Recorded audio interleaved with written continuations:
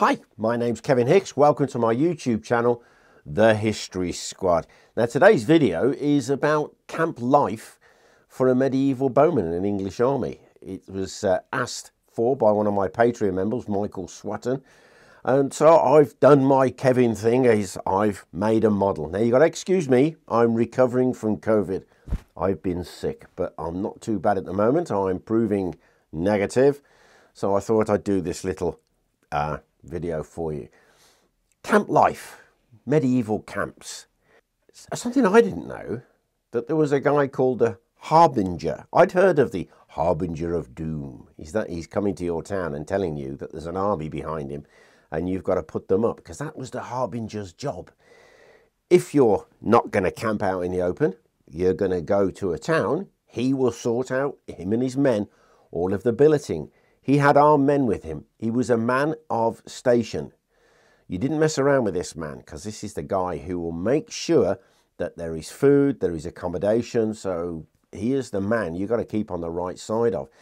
But there was a formula. If you had a massive camp, if it was an army camp, there were 4 roads, that literally crossed the camp. In the center of the camp was the marketplace, and also where the commanders had their pavilions. Many of the pavilions, these enormous medieval tents, were actually joined by corridors. So they didn't actually go out of their, let's say, their meeting tent into their sleeping tent. But the idea of this is to kind of give us an idea how your archer lived. And then you've got to consider archers were valuable and they were appreciated, especially come the latter part of the 100 Years' War. Let's not go too deep into there, because the French with their guns, later video. But into the Wars of the Roses, the bowman really was the elite. Earl of Warwick reckoned that his household bowmen, one of them was worth 2 of anybody else's bowmen. So they were paid 6pence a day. Not bad wages for the day. But they're also given extra things like bonuses, a house to live in, for him and his family, clothing passed down from his noble lord. So these guys, they looked the business. They had good bows, superb arrows. So when you took them on campaign, the last thing you want is your teeth-armed, your aggressive bowman to be shivering under the hedges. The camps were designed to be as comfortable as they could be. And the wagon trains that contain these camps, some of the noblemen, they had so many wagons full of their tentage, and then you had the people who were employed simply to put the camp up and then strip the camp down, pack it away, and the wagoners, and away they went. The wagon trains that contain these camps were miles upon miles long. I've actually covered this. I think I've done a video before, the baggage train, so you could look that one up. But what I've done is I've made a model, right? So the Harbingers come along. This is a minor camp. So let's say it's for a company or 2. The first thing he's got to make sure that there is fresh water. So we have water on camp. Also plenty of firewood for the fires. Plenty of trees around here, no problems at all. And then siting the latrines. It's very, very important that the latrines are away and it's hygienic, because the curse of the medieval army, or the curse of any army really, is disease. Dysentery, that's the one, the bloody flux. You don't want it. So what I'm going to do is I'm going to walk you around. Oh, hang on a second. Little tips that I keep reading about. So I'm reading about how they set camp. So this one's nice and open. We must be in friendly territory. No problems. But if you're in enemy territory, you fortify your camp with a ditch. And I thought, oh, that's just like the Romans. Well, yeah, because the commanders in the medieval times read Vegetius, Epitome of Military Science. I've got the book. And when I found out that they read the same book as me, I'm kind of going, wow, I'm learning from the books that they learned from. And it's just wow. Then there was discipline here. So the last thing you want is bowmen falling out or men-at-arms falling out. So there was a code of discipline, and it was the Earl of Shrewsbury. This is just after Agincourt, so I understand. Was sick to death of gangs of whores, prostitutes, camp followers. following the army, causing problems. So he banned them. And if you were caught with a group of these ladies within your accommodation, then that'll cost you in a fine a month's wages. But the girls themselves were in danger here. It was very severe. They would be thrown out, all of their money confiscated, and then there's a little bit added on the end, and break their arms. So this is serious business when you think about it. So what I'm going to do is I'm going to walk you around my camp just a little bit to show you what I've done. The one thing that's missing here is the horse lines, and I just didn't have room. So a little tour of my camp. Let's start off with the not so nice end. What I've done here is I've got labourers working away. They're digging a grave pit. So we've either had a bit of dysentery or something, or there's some casualties from a previous conflict, and they're disposing of them now. Now, in that field away from the camp over here, we have the latrines, and we have a guy there who's straining his guts out. They're away from the camp, and so they're not going to flood the camp if they overflow.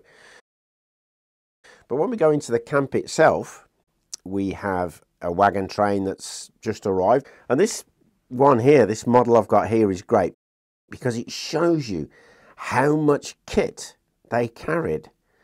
I mean, I've got another wagon, a covered wagon here, parked up, and people are continually unloading it. These were enormous constructions. So as we come round to the back of the camp here, we've got a pot on the boil. That'll be pottage. Pottage, oat-based stew. I've had many a bowl of pottage. I've had peas pottage, cabbage pottage. I've had pottage with fish in it, with bacon in it. I've had every pottage you can imagine. Now, if I remember correctly, now if anybody knows anything about this to substantiate it, I'd love to hear from you. Back in England, there was a pub that had a pottage bowl, and what they did every day was never allowed to go cold. It was boiled up. They added stuff to it every day, and there was never a case of food poisoning. But that pottage bowl had been going for approximately 200 years, so I understand. Now, this is one of the legends you pick up, yeah? It was only stopped through the European government giving food standards or something like that. Now, I do like a drop of pottage, but there's another little thing, if this is true, about the Scots with their pottage. They used to let it go cold and then cut the oatmeal cake off the top, lay it down and lace it with spirits, what we call whiskey, Scotch, and that will be contained for the winter time, and it would ferment. If you know about these things, let me know, because I love these little tidbits. So you've got a pottage bowl here. Now, they would transport their pottage bowl with coals attached to them to keep them warm, and then they will boil them up when it's ready for the meal. This is great things, the way things are moving. But I've got labourers, common workers. They've got their lean-to shelters, or they're just underneath a wagon.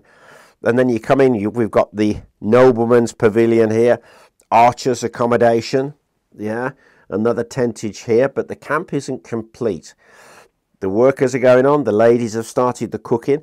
A portable oven, I find that fascinating, that they would have a portable oven so they can have bread, fresh baked bread. So you've got bakers, you've got cooks, you've got all of these different people on top of the soldiers.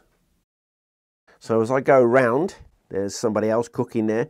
There is a lady here. I got a couple of girls there. So they would be on camp, but these aren't your camp followers. These are wives. These are part of the family. There is your water barrel, and you've got men queuing up there to fill up. So I've made it so this would be moved, refilled and brought back for the fresh water. Fodder for the animals. I've got some labourers working away over here on captured pavises, so they'll be stripping the paint off those or over painting them. And then finally, my favourite bit, I've done some archery practice. So I've made a butts, couple of targets on posts, and the archers are shooting away. Vitally important that the bowmen prove themselves. They keep themselves fit, strong, healthy. So the system worked. It had to work and it had to be good. But there were times when it could break down. If the harbingers had got it wrong, if the camp was too big. Take Harfleur. Henry V's camp at Harfleur must have been enormous. Dysentery. A third of his army dead from dysentery, I understand, at Harfleur, and a third of his army had to be sent back. So the latrines were obviously placed in the wrong situation there. The weather was bad. The water was bad. It was a disaster. Henry V marches his army north towards Calais, which resulted in the Agincourt battle. But they couldn't take tents. There were pack horses. 1.5 million arrows, you ain't got room for tents.